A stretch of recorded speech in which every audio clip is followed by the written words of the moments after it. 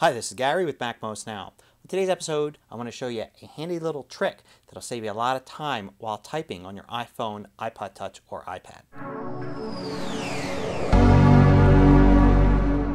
So no matter how much you like the on-screen keyboard on iOS devices, it's definitely harder to type on them than it is on a real physical keyboard.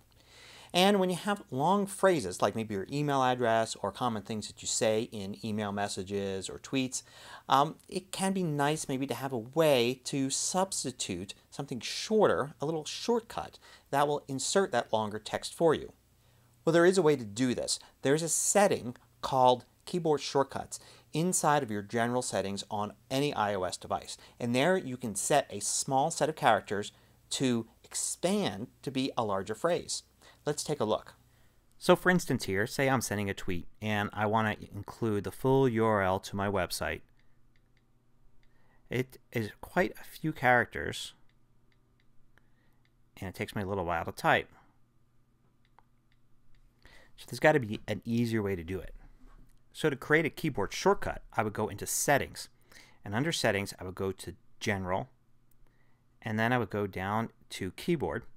At the bottom here I've got shortcuts and there's add new shortcut. I'll do that and I will set the whole phrase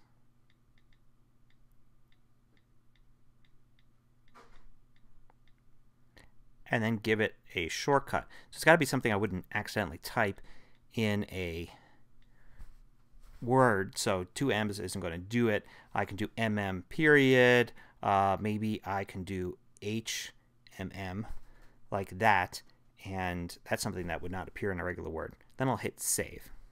Now back here in Twitter, I'll try typing HMM, and you can see it automatically will expand to have whatever phrase it is I put in there.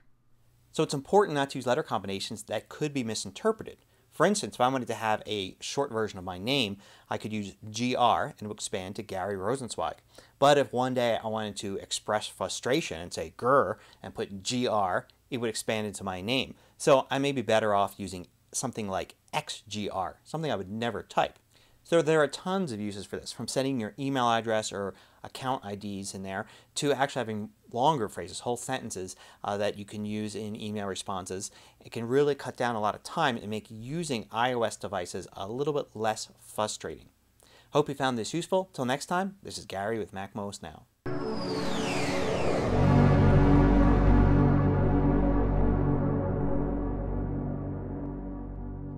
Want more video tutorials? Just go to MacMost.com, click on the videos link at the top of the page, and then you can view all of the hundreds of MacMost videos by category.